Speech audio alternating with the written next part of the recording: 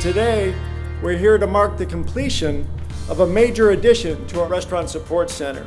As a company, we believe it's imperative for Darden to help create significant social value in the communities where we're fortunate enough to do business. And one of the ways we seek to fulfill this ambition is through our commitment to sustainability. This solar power system is a smarter way to fuel our operations here. It will generate enough power to subsidize 15 to 20% of the restaurant support center's annual usage, which is the equivalent of taking the campus off the power grid for nearly 2 months every year. The real drivers today are companies like Darden, those early adopters, individuals and organizations that are determined to make a difference.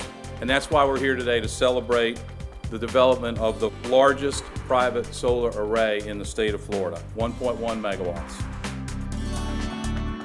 To see a private company making this kind of an investment because you've made a business case for it is extraordinary.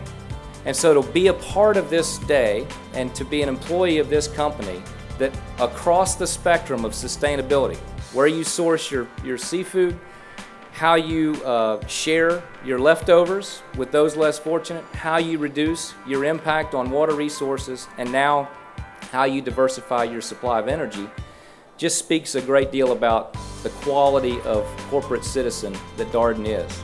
And we're proud that you're in Florida because you're a global player.